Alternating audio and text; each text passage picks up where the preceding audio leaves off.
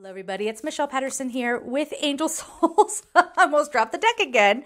And this is our daily card reading for March 11th, 2022. Angelsouls444.com for personal readings. All right, so let's see what we have going on here today.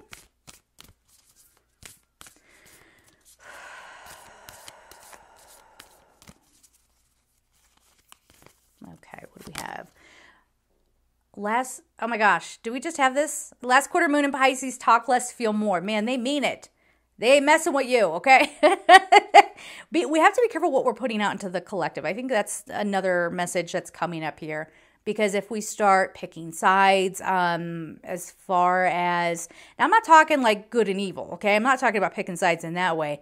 But I'm talking, this is more like all the other issues that are going on in the world where people have an experience, they are coming from that perspective, and they immediately resent anybody else who can't relate to that. Or, you know, it's not even giving people a chance to be open to what people have to say about their experience. It's just automatically shutting others down. So we're putting this energy out into the collective, and there's this anger and this resentment and this hate.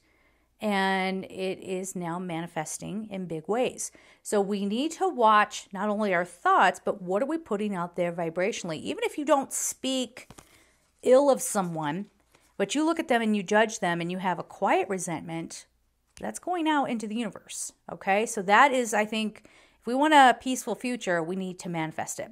And it starts with us, right? All right, so we're going to leave it there. I'm sending you all so much love and take care.